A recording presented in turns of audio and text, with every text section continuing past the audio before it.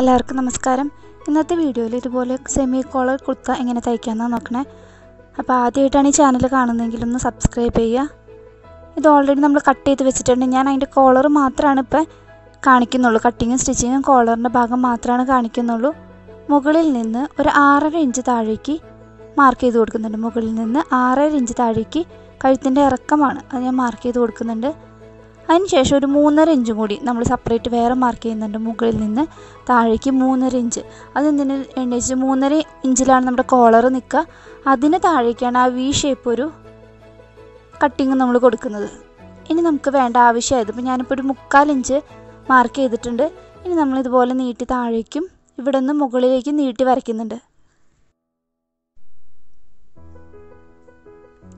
ഇനി നമുക്ക് ഈ മാർക്ക് ചെയ്ത ഇത് രീതിയിൽ ഒന്ന് കട്ട് ചെയ്തെടുക്കണം. സ്ട്രെയിറ്റ് ആയിട്ട് മുകളിലേക്ക് അങ്ങ് കട്ട് ചെയ്തെടുക്കാം. ഇപ്പോൾ നമുക്കൊരു വി ഷേപ്പിലൊരു കട്ടിങ് കിട്ടിയിട്ടുണ്ട്. ഇനി അത് മടക്കി അടിക്കാൻ വേണ്ടിയിട്ട് ചെറിയ കഷ്ണം, ഒരു ചതുര കഷ്ണം തുണി എടുത്തിട്ടുണ്ട്. സെയിം തന്നെ ബാലൻസ് ഉള്ള തുണിയിൽ നിന്നാണ്. എന്നിട്ട് ഇതുപോലെ വെച്ച് കൊടുത്തിട്ട് അതിൻ്റെ മീതെ വെച്ച് മാർക്ക് ചെയ്തിട്ട് അത് കട്ട് ചെയ്തെടുക്കാം. അങ്ങനെ കട്ട് ചെയ്യണത് നമുക്ക് ആ കഴുത്തിൻ്റെ ഭാഗം, അതായത് വി ഷേപ്പ് വരുന്ന ആ ഭാഗം മടക്കി അടിക്കാൻ വേണ്ടിയിട്ടാണ്.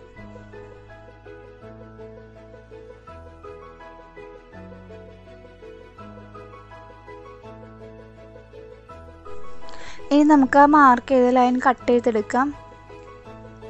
ഇപ്പോൾ നമുക്ക് രണ്ടിലും ഒരു വി ഷേപ്പ് കട്ടിങ് കിട്ടിയിട്ടുണ്ട്. ഞാൻ എക്സ്ട്രാ ഉള്ള ഭാഗം മുറിച്ച് കളയുന്നുണ്ട്. ഇത് നമ്മൾ സാധാരണ സ്റ്റിച്ച് ചെയ്യണേലും കുറച്ച് വ്യത്യാസപ്പെട്ടിട്ടാണ് ഞാൻ ഈ കഴുത്തിൻ്റെ നെക്ക് ചെയ്തെടുക്കുന്നത്. അപ്പോൾ ഞാൻ ഈ കഴുത്തിൻ്റെ ഈ ഭാഗം നമ്മൾ കഴിഞ്ഞിട്ട് നമുക്ക് ക്യാൻവാസ് വെട്ടിയെടുക്കേണ്ട. Paper canvas എടുത്തേക്കണേ. ഒരു വശത്തിന് മിൻസുള്ളതും ഒരു വശത്തിന് റഫായുള്ള ഭാഗമാണ്. അപ്പോൾ നമ്മൾ റഫായിട്ടുള്ള ഭാഗത്താണ് മാർക്ക് ചെയ്യണത്. മിൻസുള്ള ഭാഗം ക്ലോത്തിനോട് ചേർത്ത് അയൺ ചെയ്യാനുള്ളതാണ്. ഇങ്ങനെ രണ്ടായിട്ട് മടക്കിയിടുക. നെക്ക് വിടുത്ത് 3 ഇഞ്ചാണ്, അതായത് 6 ഇഞ്ചാണ്. അതിന് നമ്മൾ രണ്ടായിട്ട് മടക്കും 3 ഇഞ്ച് മാർക്ക് ചെയ്ത് കൊടുക്കുന്നുണ്ട്. കഴുത്തിൻ്റെ ഫ്രണ്ടിലെ കഴുത്തിൻ്റെ ഇറക്കം 3.5 ഇഞ്ചാണ് എടുക്കുന്നത്. 3.5 ഇഞ്ചും ഞാൻ മാർക്ക് ചെയ്യുന്നുണ്ട്. ഇത് രണ്ടും യോജിപ്പിക്കാം. ഇനി നമ്മൾ ഈ ലൈൻ യോജിപ്പിച്ച ശേഷം രണ്ട് സൈഡിലും 1 ഇഞ്ച് എക്സ്ട്രാ മാർക്ക് ചെയ്തിട്ട് അത് നമുക്ക് യോജിപ്പിച്ചെടുക്കണം. അപ്പോൾ നമ്മൾ രണ്ട് സൈഡിലും 1 ഇഞ്ച് കൂട്ടിയിട്ട് മാർക്ക് ചെയ്യുക.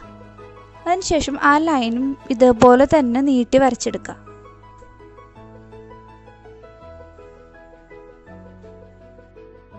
ഇനി നമുക്കതിൻ്റെ കോർണർ ഭാഗത്തായിട്ട് ഒന്ന് കർവ് ചെയ്തിട്ട് വരച്ച് കൊടുക്കാം. അപ്പോൾ അത് ആ കോളറിൻ്റെ ആ റൗണ്ടിന് ഭാഗം നമുക്ക് കിട്ടും.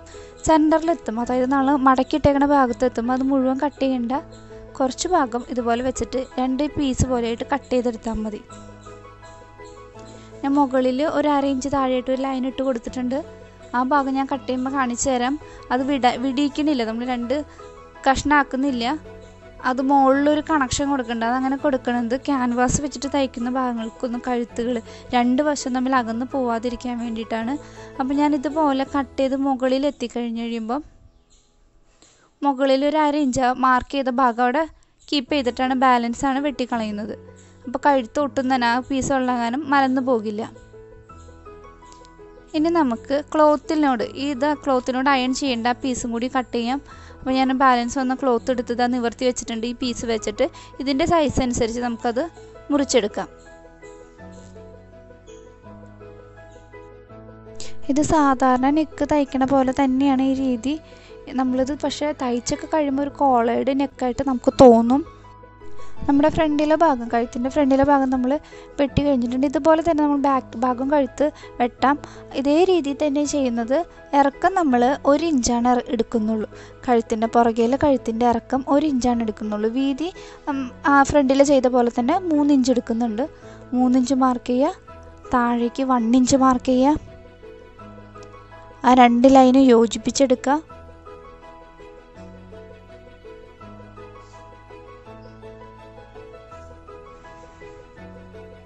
നമ്മളിങ്ങനെ ഇതുപോലെ രീതിയിൽ ചെയ്യുമ്പോൾ സാധാരണ കോളർ തയ്ക്കുമ്പോൾ ഫ്രണ്ട് ഭാഗത്ത് ഒപ്പല്ലാതെ ആവുകയോ അല്ലെങ്കിൽ അതത്ര പെർഫെക്റ്റ് ആവാത്ത ആൾക്കാർക്കൊക്കെ ഈ രീതി യൂസ് ചെയ്യുകയാണെങ്കിൽ വളരെ യൂസ്ഫുള്ളായിരിക്കും. ബാക്കിലുള്ള പീസ് ഞാൻ ഇതുപോലെ 1/2 ഇഞ്ച് ഇറക്കം മാത്രം വെച്ചിട്ട് കട്ട് ചെയ്തെടുക്കുന്നുണ്ട്. ഈ പീസ് കുറച്ച് അതിന് ഇറക്കം കുറവായതുകൊണ്ട് ഇത് അകന്നു പോകാൻ സാധ്യതയില്ല കഴുത്ത്. അതുകൊണ്ട് ഞാൻ മുകളിൽ നേരത്തെ വെച്ച പോലെ 1/2 ഇഞ്ച് ഞാൻ ഇതിന് വെച്ച് കൊടുക്കുന്നില്ല, അല്ലാതെയാണ് ഞാനിത് കട്ട് ചെയ്തെടുക്കുന്നത്.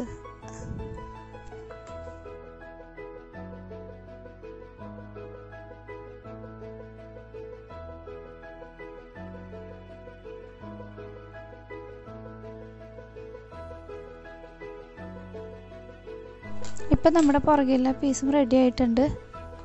ഇനി നമുക്ക് ക്ലോത്തിൽ ഇതായും ചെയ്യാനുള്ള പീസ് ക്ലോത്തിൽ ഇത് വെച്ചിട്ട് ആ ഭാഗം ഒന്ന് കട്ട് ചെയ്തെടുക്കാം.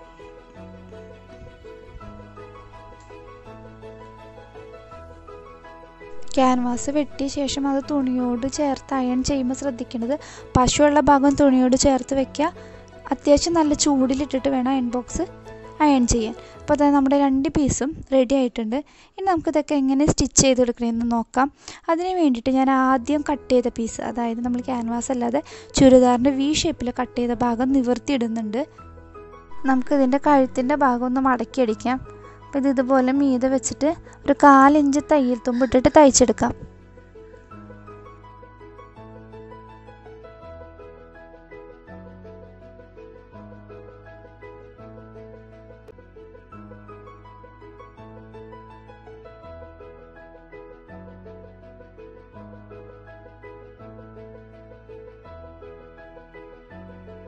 ഇനി നമുക്ക് ഈ സെൻറ്റർ പോയിന്റിൽ ഒരു ചെറിയ കട്ട് എടുത്ത് കൊടുക്കാം.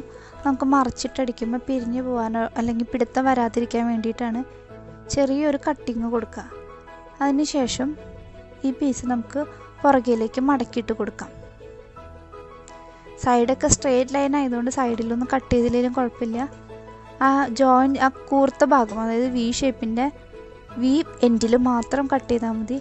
ഇനി നമുക്കിത് കറക്റ്റായിട്ട് നേരെ ഇട്ട് കൊടുത്തിട്ട് ഒന്ന് പതിച്ച് കൈ കൊണ്ട് തന്നെ ആക്കിയാലും മതി വെച്ച് കൊടുക്കുക.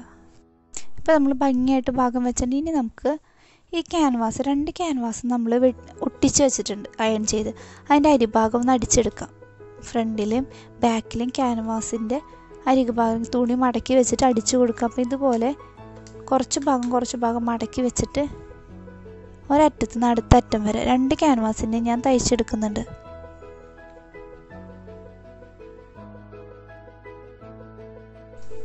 ഇപ്പം നമ്മുടെ 2 പീസും ഇതുപോലെ മടക്കി അടിച്ചു. ഇനി നമുക്ക് നെക്കിനോട്, ചുരിദാറിൻ്റെ നെക്കിനോട് ഇത് യോജിപ്പിച്ചെടുക്കാം. ഇതിന് ആദ്യം ബാക്ക് പീസാണ് യോജിപ്പിക്കുന്നത്. അപ്പോൾ ക്യാൻവാസ് ഒട്ടിച്ച ക്ലോത്ത് 2ആയിട്ട് മടക്കിയിട്ട് സെൻറ്റർ ഭാഗത്തൊരു കട്ട് ചെയ്ത് കൊടുക്കുക. നമ്മൾ ചുരിദാറിൻ്റെ ആ ബാക്ക് പീസും സെൻറ്ററും ഒന്ന് കട്ട് ചെയ്ത് കൊടുത്തിട്ടുണ്ട്.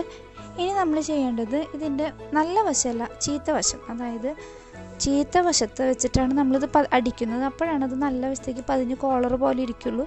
ചീത്ത വശത്തേക്ക് ഇതുപോലെ വെച്ച് കൊടുത്തിട്ട് ക്യാൻവാസിൻ്റെ അരികത്ത് കൂടെ തയ്ച്ചെടുക്കുക.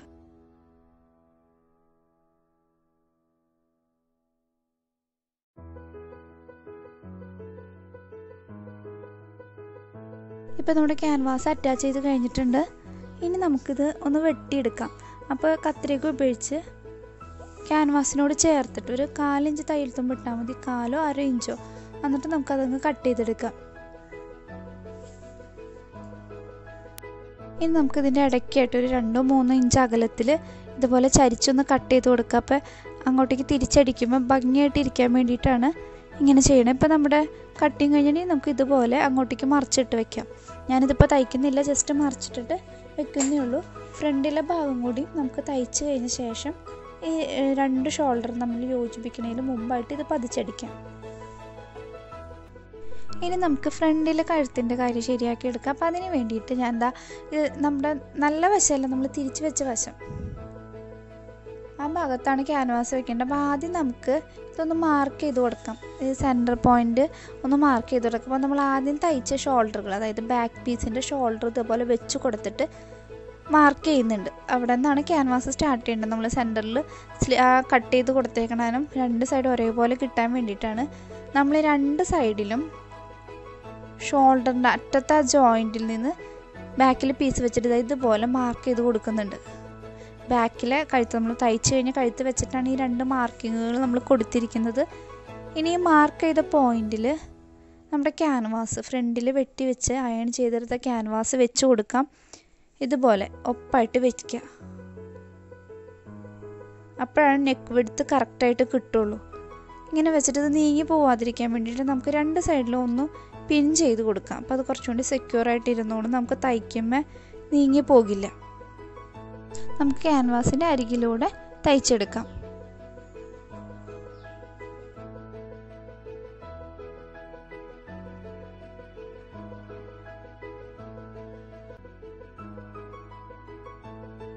അപ്പോൾ നമ്മളത് ചേർത്ത് വെച്ച് തയ്ച്ചിട്ടുണ്ട്. ഇനി നമുക്ക് അതിന് ഉള്ളിലെ ഭാഗം കട്ട് ചെയ്തെടുക്കാം. അപ്പോൾ ഞാൻ സിസേഴ്സ് യൂസ് ചെയ്തിട്ട് അതുപോലെ നേരത്തെ ചെയ്ത പോലെ തന്നെ ഇത് കട്ട് ചെയ്യുന്നുണ്ട്. അതിൻ്റെ ഇടയ്ക്കിടയ്ക്ക് അതായത് 2-3 ഇഞ്ച് ഗ്യാപ്പിൽ ചരിച്ചിട്ടും ഞാനൊന്ന് കട്ട് ചെയ്ത് കൊടുക്കുന്നുണ്ട്. സെൻറ്റർ ഭാഗം ഒന്ന് കട്ട് ചെയ്ത് കൊടുക്കുക. അതിന് ശേഷം നമുക്കത് പതിച്ചടിക്കാം. അപ്പോൾ തയ്ക്കണ എങ്ങനെയാണെന്ന് ഞാൻ കാണിക്കാം. ആദ്യം നമ്മൾ ഈ എൻഡിൽ നിന്ന് സ്റ്റിച്ചിങ് സ്റ്റാർട്ട് ചെയ്യുക. ഇവിടെ എത്തുമ്പോൾ ഈ കൂടുതൽ നിൽക്കുന്ന ഭാഗം മടക്കി താഴേക്ക് ഉള്ളിലേക്ക് മടക്കി വെച്ചിട്ട് തിരിച്ചതുപോലെ തന്നെ തയ്ച്ചു പോവാം.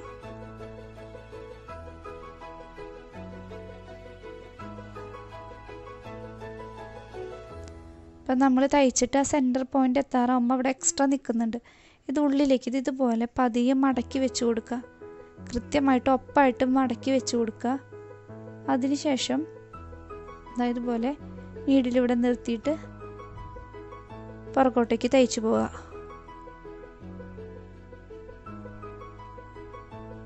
ഇത് കാണുമ്പോൾ ശരിക്കും കോളർ പോലെ ഇരിക്കുന്നുണ്ട്. പക്ഷേ ശരിക്കും പറഞ്ഞാൽ ഇത് കോളറല്ല. നമ്മൾ സാധാരണ ക്യാൻവാസ് വെച്ച് സ്റ്റിച്ച് ചെയ്യണത് പുറത്തേക്ക് ചെയ്യുന്നേ ഉള്ളൂ. അപ്പോൾ കോളർ തയ്ക്കാൻ, അതായത് കോളറിൻ്റെ ആ വീതിയൊക്കെ കട്ട് ചെയ്തിട്ട് മടക്കിയടിക്കാൻ ബുദ്ധിമുട്ടുള്ളവർക്ക് ഈ രീതിയിൽ തയ്ക്കുകയാണെങ്കിൽ അത് വളരെ എളുപ്പമായിരിക്കും. അപ്പോൾ ഞാൻ അടുത്ത വശം ഇതുപോലെ തന്നെ തയ്ക്കുന്നുണ്ട്. സെൻറ്റർ പോയിൻ്റ് എത്താറാകുമ്പോൾ ഉള്ളിലേക്ക് മടക്കി വെക്കുന്നുണ്ട്. തിരിച്ച് പുറകോട്ടേക്ക് പോകുന്നുണ്ട്.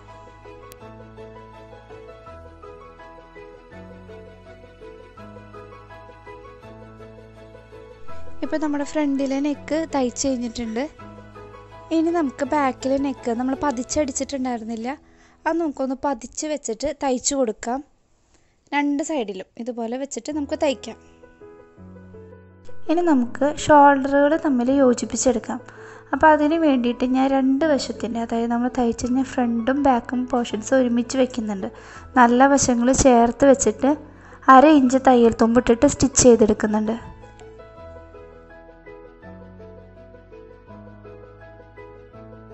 അടുത്ത ഷോൾഡർ ഞാൻ ഇതേപോലെ തന്നെ തയ്ച്ചെടുക്കുന്നുണ്ട്. അപ്പോൾ ഷോൾഡറും കൂടി യോജിപ്പിച്ച് ചെയ്യുമ്പോൾ നമ്മുടെ സ്റ്റിച്ചിങ് കംപ്ലീറ്റ് ആയിട്ടുണ്ട്. ഇപ്പോൾ നമ്മുടെ കഴുത്ത് ഇപ്പോൾ കണ്ട ഒരു കോളർ നെക്കായിട്ട് ഇരിപ്പുണ്ട്. കോളർ രീതിയിൽ തയ്ക്കാൻ ബുദ്ധിമുട്ടുള്ളവർക്ക് ഈ രീതി ഒന്ന് പരിശീലിച്ച് നോക്കാം. വീഡിയോ ഇഷ്ടമായെങ്കിൽ ലൈക്ക് ചെയ്യുക, ചാനൽ സബ്സ്ക്രൈബ് ചെയ്യുക. Thank you.